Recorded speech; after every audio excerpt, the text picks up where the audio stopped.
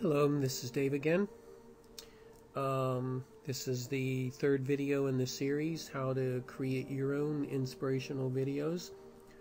In this third video, we're going to be talking about adding special effects to a video that we already created.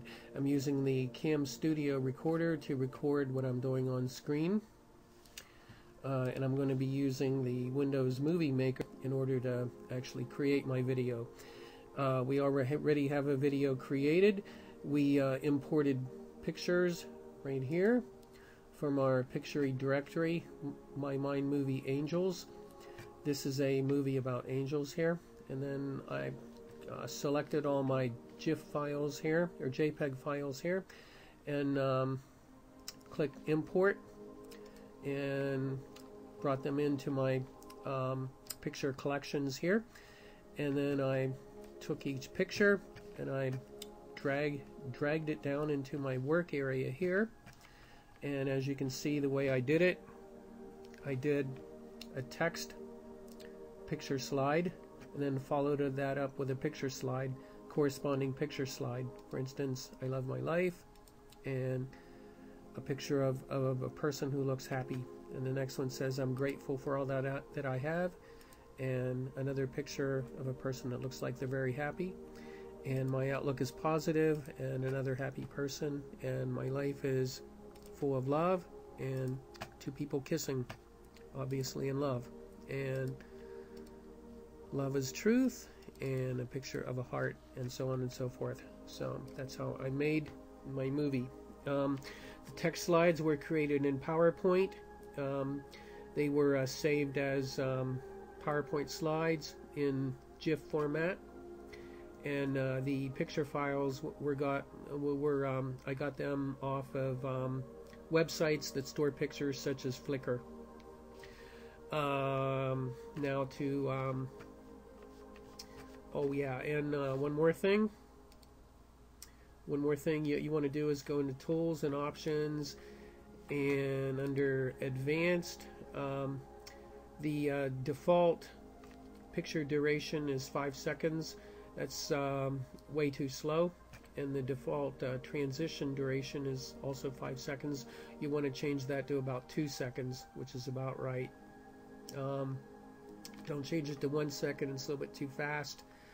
It's great if you're going to do a rock video, but for a relaxation video, you want to change it to about 2 seconds, maybe 3 seconds is a little bit slow. 2 is about right, I think. And you can also change the default view down here to either, this is storyboard view right here, the way it's shown here, so you can see each slide the way it'll look. It's pretty easy to tell what the picture slides will look like, and the text slides kind of too, although the text is a little bit small here.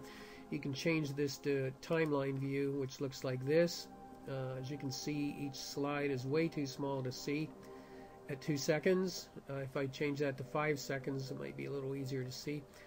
But the advantage of doing it this way is you can tell how long the whole thing will be. In this case, the whole thing will be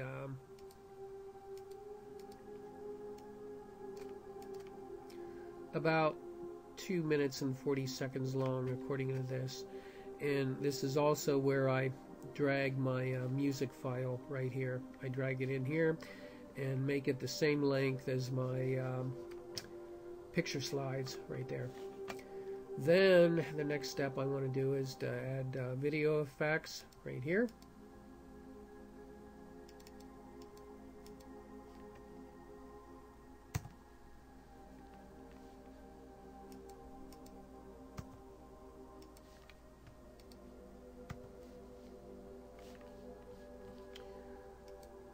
Okay.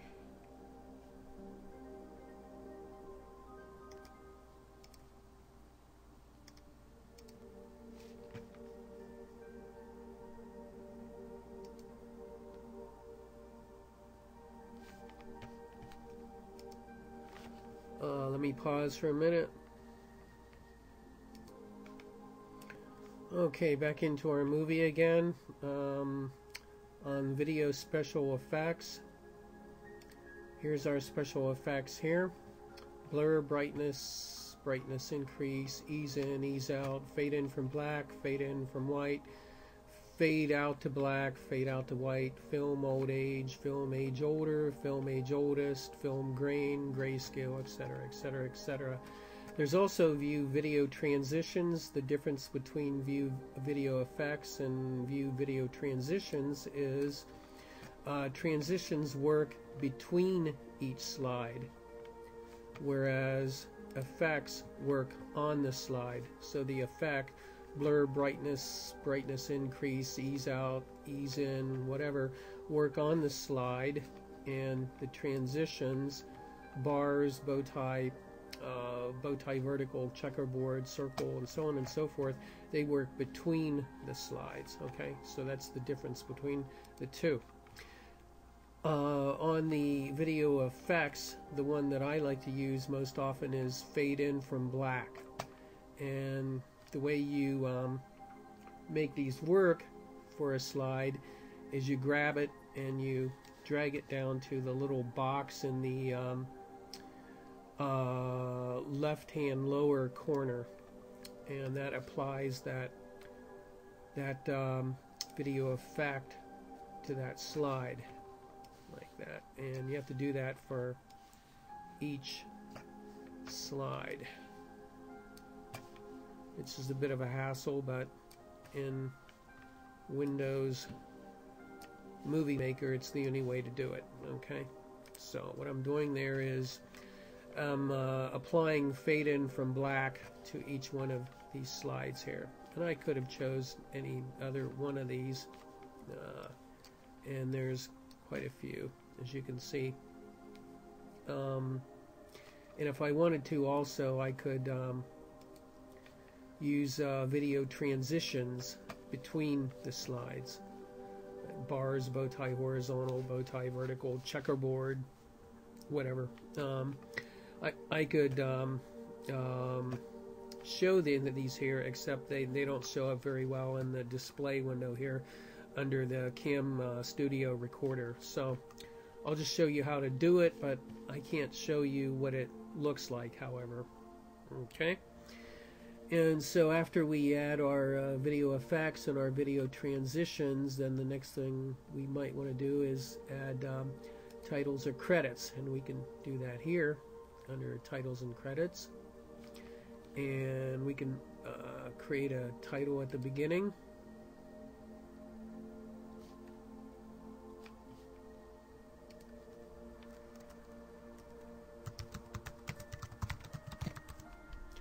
like that. And my screen might be going crazy here, so I'll just pause this right here. But